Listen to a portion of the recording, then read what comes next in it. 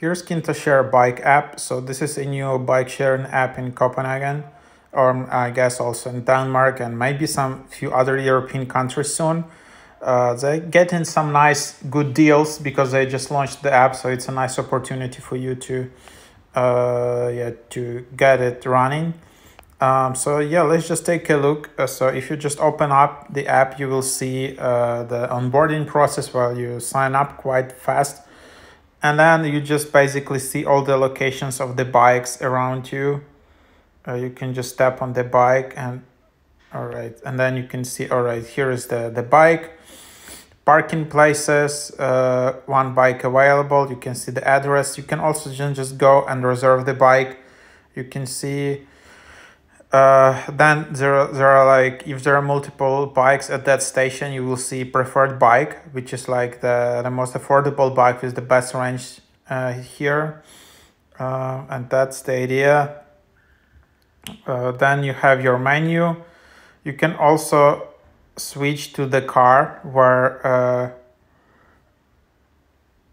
when there is like a KINTO Share Nordics, where you can just basically select a car and get that car. So that's another thing. Like you can just also book a car. So that's a one company here, similar as you have Bolt. But in KINTO app, you are not ordering a taxi. You are just basically kind of renting a car. So that's a bit different. Then there are discounts.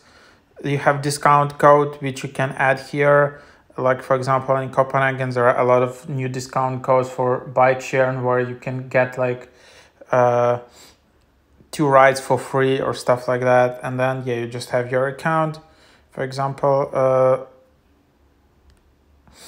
you can also then report some problems with the app, and then also you can check out pricing here.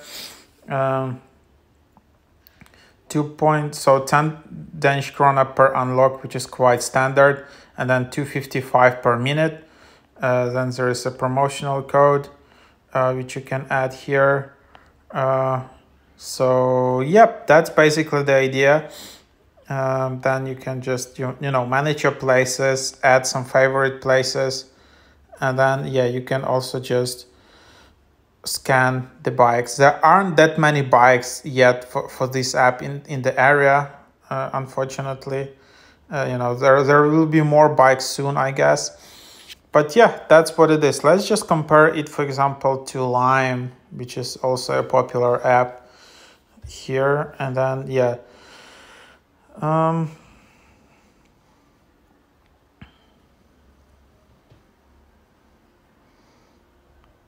so then let's just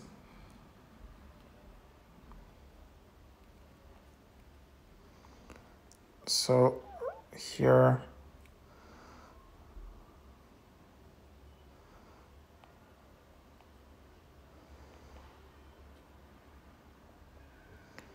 So maybe you can just tap on the bike, and then here I just wanted to compare the prices.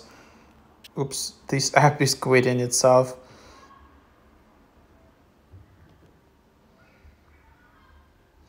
So it's basically the same price, 10 krona to start and 2.55 krona per minute, kind of the same price. But with the Lime Pass, you're getting like free unlock, for example. So that's the idea.